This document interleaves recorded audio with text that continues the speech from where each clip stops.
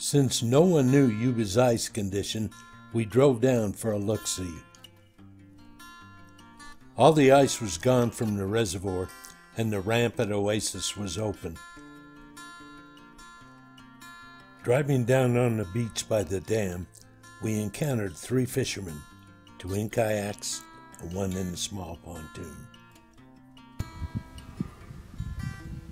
We cast lures and used bait below a bobber.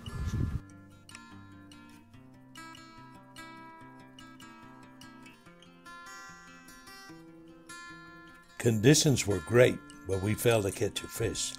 Yuba is unpredictable, but through the years we've caught dozens and dozens of northerns over 15 pounds.